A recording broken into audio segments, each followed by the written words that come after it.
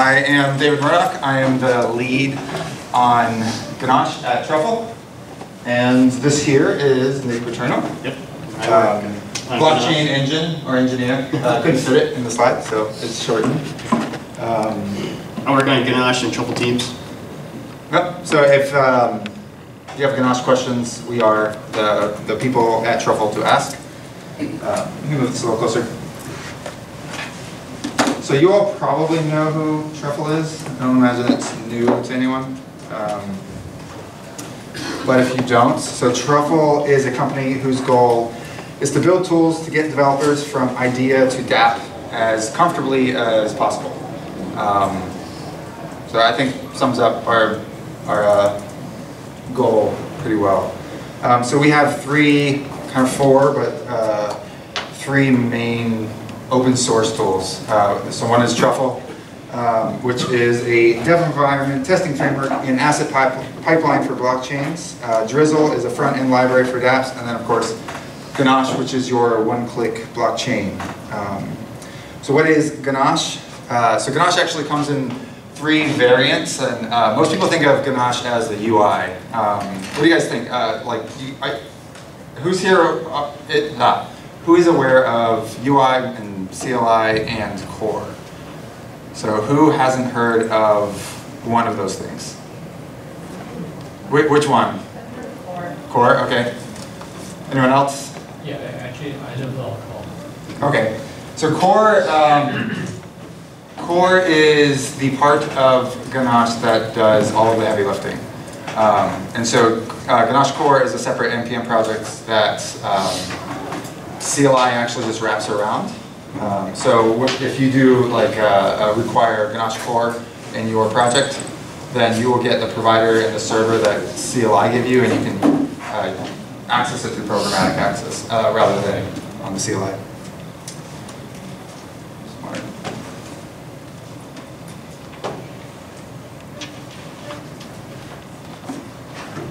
So this is what Ganache UI looks like.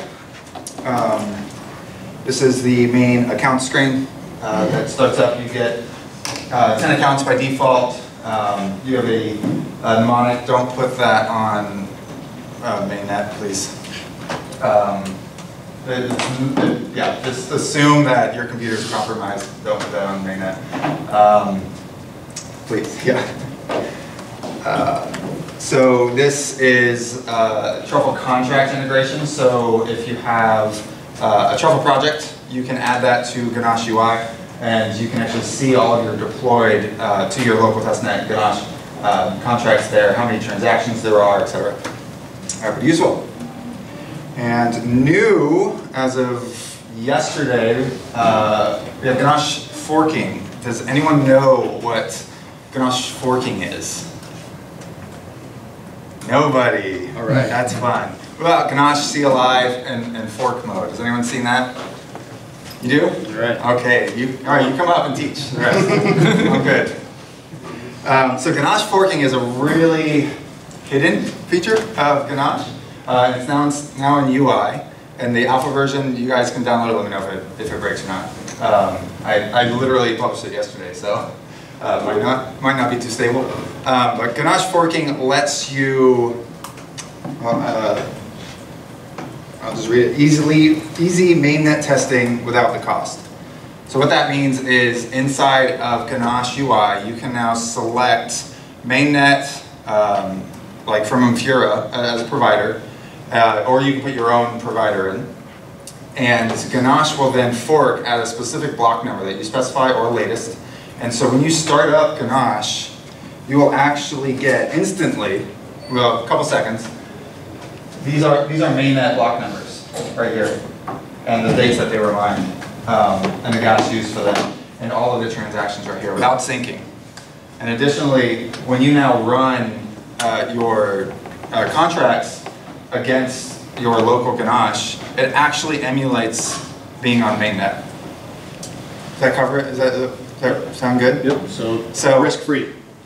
No cost, so you can deploy your contracts to mainnet using other contracts that are deployed on mainnet. So sorry, to Ganache UI like it was on mainnet. So it's like fully emulating mainnet. So it's like you fork right at this block number here, the fork block, and all the data that is on mainnet is now available to your contracts on your local machine. Pretty great feature. Any new transactions will then go on the fork, so you're sort of risk-free access, and then if you had sort of to access some state or data that was previously on the chain, we'll just request it from your provider. Questions for that? So how do you get Ethers on an account? Because you initialize a new account and overwrite it all? Yeah, so we actually just, so the accounts that you saw a couple slides back, so you actually, the way that works is we just lie to the state, and we just say each of these has 100 ETH. So that's just the default. And so we do the same thing with forking. As soon as we fork, the very next block number is an empty block that basically just changes the state. We just kind of force it to happen. In addition, on that note, actually, we also allow you to sort of pretend to be any account that you want. So if you want it to be issue transactions on behalf of an account that you you could be account 0 if you wanted. Right. So, fun stuff. Yeah. So technically you could use mainnet accounts too. Yeah. Right. If you don't have the right. private So you can emulate them. Yeah. So you can unlock those accounts if you wanted to, in your local instance, and test with those. Yep. So you could pretend to be the DAO hacker and hack the DAO. Yeah. So, excuse me. Ethereum development is kind of high risk. Actually, earlier today we burnt some Ether trying to deploy, and it failed. We shouldn't have, but we did. Other issues are your bytecode is public, so you can't hide your source code. So you shouldn't use obscurity by security by obscurity, but in a way we all kind of do in normal development. But Ethereum's a little different. All your contracts are public, so anyone can run your software. And I think you all know this, but meanwhile the hackers are private and anonymous, and there's no recourse for if your contract gets drained. You don't know who that is, and there's no jurisdiction that can come after those people. So if you mess up, you or your users lose big. Zero recourse. So some key concepts we're going to go over just real quick. Gas, fallback functions, and re-entrancy. Sorry, I can't actually see that slide. So to transact on Ethereum, you must pay a fee. This fee is paid in gas. Gas is paid for in Ether. Operations on Ethereum, like storing and retrieving data, transferring funds, math operations, looping, all that requires some amount of gas. Generally, if a transaction attempts to use more gas than it is given, the transaction fails and those state changes are persisted. So now fallback functions, these are functions that can execute operations as long as there is enough gas forwarded to it. A fallback function must be external, and it is the unnamed function in your contract. It is called when a contract's address is sent Ether, or a non-existent contract function is called. Who hasn't heard of fallback functions? Okay. All right, I'll just won't go through this. Just skip over that. And re-entrancy vulnerability. Does anyone know what that is already? You do? Yeah. Cool. Yeah, a couple of you. So this will be fun. I don't know, we spent like an hour trying to come up with this line. We tried to get it down to 1, but we couldn't. But the kind of most basic way I can define a re-entrancy vulnerability for smart contracts is it's when a contract permits unintended re-invocation of any of its methods after calling an external contract during a single transaction. It was pretty dense. So I'll say it one more time. When a contract permits unintended re-invocation of any of its methods after calling an external contract during a single transaction. So another way of saying it, smart contract re-entrancy allows for multiple invocations of a contract's methods during a single transaction, usually caused by forwarding excess gas to a malicious contract's fallback function without proper re-entrancy protection. So there's a lot to take in there. And we're going to get into much more of this. Yeah. So, a re-entrant vulnerability example. Does anyone know actually where the vulnerability is in this code? We'll say, like setting the balance with zero after we send. So there is a possibility of that message in the contract and the product. Yeah. So this right here. Yeah. So this line right here is a re-entrancy vulnerability, and the reason for that is sender.call.value will pass all of the remaining gas that's left for this transaction into the sender. And so if sender is a contract with a fallback function that is payable, then this sender will be able to execute additional transactions after the fallback function is called. And so one of those transactions may be to recall withdrawal. And now the problem with that is that this line will execute. I think I have all this set up here. Oh, wait.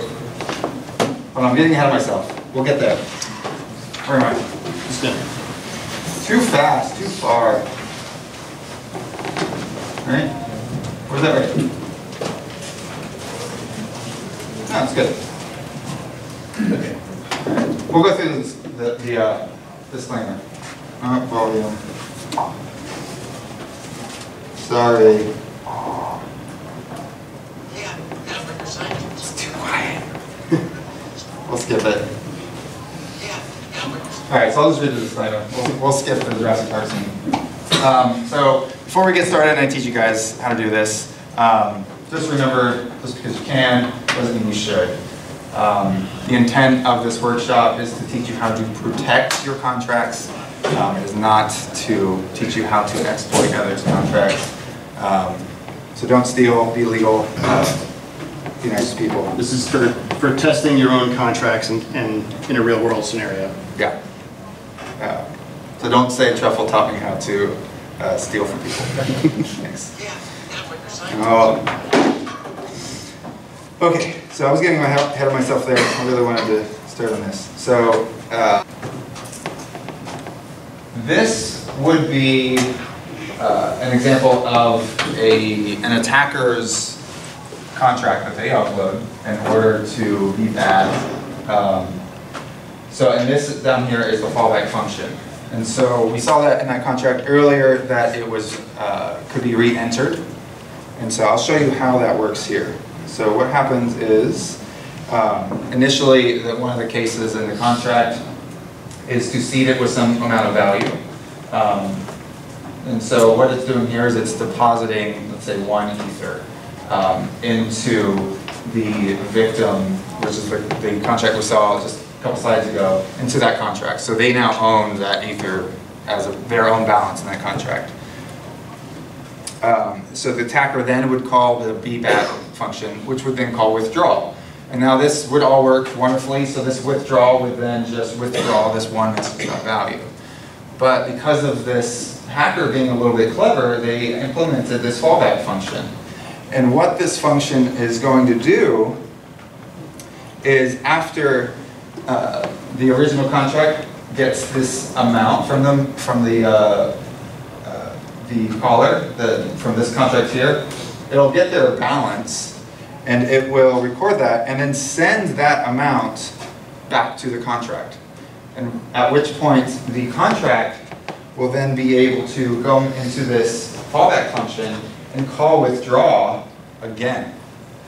And so what this then does is re-enters and checks the balance. But we haven't zeroed out the balance yet in the original contract. So this balance is still the full 1 Ether. And so this is the second time we've been here. And so the next line is going to be to call that fallback function again. And so we're back into the bad guy's contract, and what are they going to do? They're going to withdraw yet again. And they can do that as long as they have enough gas. So that's what this little check here is. It just checks the gas to make sure that the transaction won't fail on it. So pretty crazy. Happens in the real world. So this is an example of how you would execute this sort of attack using Truffle to run your test. So the attacker would deploy their contract to mainnet and execute the attack against the target contract. So all you need to do is run Truffle test. Code looks like this. So this is, sorry, hard to see. This is how you would deploy. So we're seeding it with the 1 Ether here, deploying it there, and executing the attack. And that's it. That's all it would take.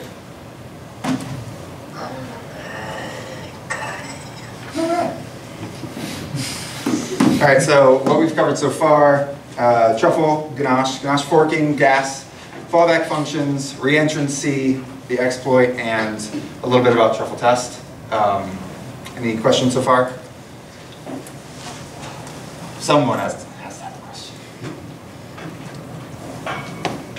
No? Good. All right. So we've all heard of the DAO hack. And the DAO hack was a hack that was based on re-entrancy. It was a re-entrancy vulnerability in this function right here. So they are, in this function here, they are sending all of the remaining gas to the recipient. And that enabled the recipient to call back into this function. It was actually much more complicated than this. There was several methods that they had to go through and kind of configure in order to get this payout to be called again. But this is how they did it. Any questions on that? I'll leave it open for a second.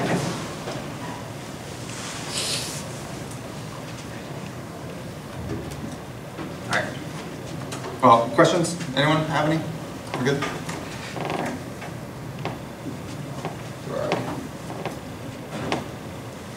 Did I skip a slide? You good? Cool. So there's a bunch of ways to do re-entrancy protection in your contracts and your methods. So one is this thing called the check effects interaction pattern. And so where first you do a check. So you see that their balance is greater than 0, for instance. And then you perform the effect that an interaction will have. So this is, you zero out the balance before you send it, which is what you were saying earlier. And then once you do the effect, then you finally run the interaction. Another way is using locking or mutex or open zeppelins like re-entrancy guard. And this basically is, you have a Boolean value, you can call it lock or whatever you want, which would be true, false. And so when you come in here the first time, this requires statement will pass. And then you would immediately lock it. So now if anything happens when you do the things, this condition will fail because lock is now true. And then when you're done, just make sure that you unlock your contract. If you don't, if there's an error and this lock doesn't unlock, then you can effectively lock your contract, preventing you from interacting with it even. Okay, got ahead of myself. And this is really important. Who has heard of address send and address transfer and why those were added? Or one of the reasons why? Does anyone know? So these were added because of the address.call sending all of the remaining gas by default. And so that was seen as a vulnerability in that it wasn't clear that that would enable re-entrancy. And so what they did is they came up with address send and address transfer, which will automatically limit the amount of gas that's passed to 2,300 ish. It's complicated, but what that did was effectively make it so that it was too expensive to do anything in a fallback function that could possibly result in re-entrancy. And so now if you use address send or address set transfer to send that ether, the fallback function would be stuck there. It wouldn't be able to get back out and into your contract, which sounds great. It sounds like that would fix everything, and it did. But the problem was, I went 2 slides again. Constantinople. Everyone knows about Constantinople. I'm guessing it's great. So Constantinople had an EIP that actually lowered the minimum gas cost for storage from 5,000 to 200 gas. In certain situations. Right-ish. Again, it's complicated. So when that would happen, fallback functions could now call back in and perform re-entrancy because of Constantinople. And we only caught this a couple days before it was going to go live, which is crazy. So luckily we caught it. It was removed and never made it to mainnet, also-ish. Because it actually is active on mainnet, which is a fun fact. And then there's Istanbul. So Istanbul's increased gas costs actually kind of do the opposite as Constantinople's decreases were doing, and that there are now functions on live contracts that will no longer work. So this is actually copy pasted from a contract that will be fixed before Istanbul goes live.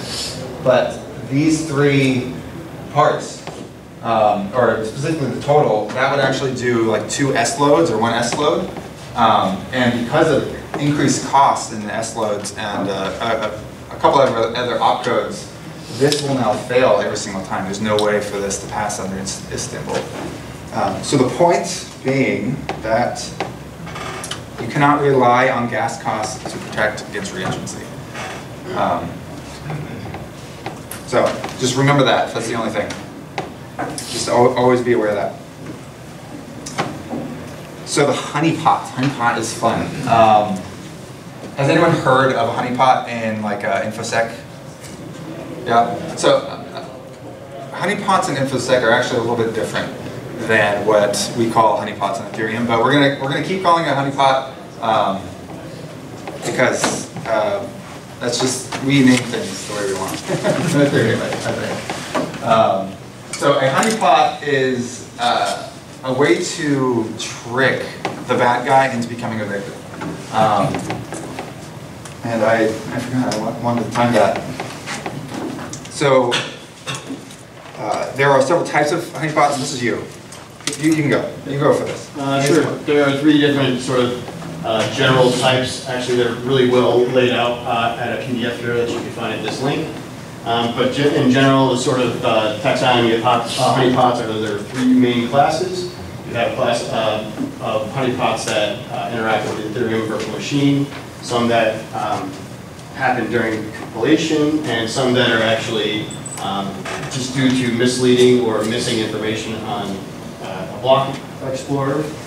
So for example, like EVM is actually just a well-defined set of rules, and everyone should be sort of, or has access to those rules. However, given the implementation of some contracts, they could look sort of non-intuitive and therefore would be able to trick you.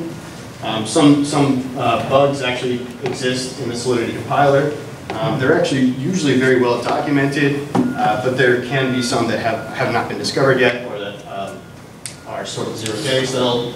And then, for example, you have some things in blockchain explorers, for example, like there was a time where Etherscan only showed you 80 characters wide, and if you were to upload a contract that had something outside of that, you wouldn't be able to see, say that there was a send or a transfer or something. So that's the general gist, and we'll go into some of these later. So this next slide is fun, but you're not going to be able to hear it. So just load the slides up. Oh, some people came in just now. So make sure you go to these slides at truffle.co/Devcon5. So this next slide I'm going to skip over, but it's fun and I spent too much time on it, so you guys should you should check it out. Just tell me if you liked it. We'll go ahead and skip it. the trace buster. Anyway, so far we've covered Truffle, Ganache, Ganache forking, gas, fallback functions, re-entrancy, exploit, testing, and the DAO, Constantinople and Istanbul, re-entrancy protection, and honeypots. Questions about any of that?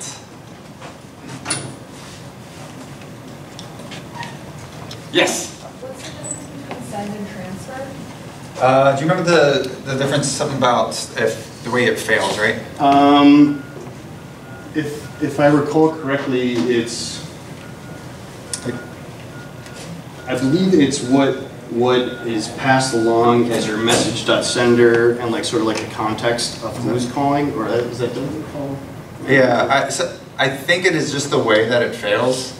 There's actually a really excellent answer for it on Stack Overflow. I just can't remember which one does what. But I'm going to double check it. okay. Yeah. Any other questions? Send returns you a boolean. So if the transfer fails, send returns you a boolean flag so that you can do something with it, and transfer directly reverse next section. Okay, so send will return a boolean, yes it worked or no it didn't, and then transfer will. Exception basically. Okay, so like revert. If it doesn't work. Okay, there we go. Sorry, I didn't get the part about Honeypot. So Honeypot is it the contract that you deploy that will get... Right, yeah, so a honeypot is kind of like an idea. So it's like, you can have like lots of different types of honeypots. So in InfoSec, it would be called like a mousetrap. So like a honeypot in InfoSec is just like a deterrent, like, or a way to learn about your attacker. So you set up a network that looks open and see what the attacker does and what they try. That way you can learn from them. So in InfoSec, mousetrap is a way of trying to convince the attacker to come into your network and give something up somehow. And that way you can catch them and win that way. So in Ethereum everyone calls a honeypot or a mousetrap a honeypot. So a honeypot is a contract that fools somebody, an attacker, into giving something up. And usually that's going to be Ether. So yeah, transfer throws and send returns false, not a failure. All right, so workshop time. We're going to take all of that and we're going to exploit or attempt to exploit a known honeypot on mainnet. And so as an overview, what we'll be doing is taking the code that we see on Etherscan. So that this person that uploaded this contract, maybe it's one of you don't know. They uploaded their contract code to Etherscan, except it wasn't their contract code. So even though Etherscan can verify that's right bytecode, there's some tricks in there that make it actually behave differently than what you see in the code. And so we're going to see how, if you just wanted to exploit this because you're a bad guy, and you wanted to steal the Ether that is stored in the contract, it would fail. And so we're going to do that. We're going to run this, and we're going to run it locally in Ganache, and we're going to see that it fails. And then we're going to run it locally in Ganache with forking enabled off of Mainnet. And the conference Wi-Fi is a little rough, but we're going to try anyway. And yeah, it'll be fun. So everyone needs to go to workshop. We'll get to this slide. Make sure you're on, you download Node.js. I just put 10 there. It should work on 8. It will likely work on 12. I found a lot of Ethereum tooling doesn't work well on V12. If you want to use UIs, because you're more comfortable in the UI, maybe try to download Ganache UI Alpha. I can also try to set up, I have all the versions for Mac, Windows, and Linux on my laptop, and so I can give you links to try to download direct from my laptop network if we have to, or install Ganache CLI, and you make sure you use the global flag here. If anyone needs help with Node or NPM, let us know.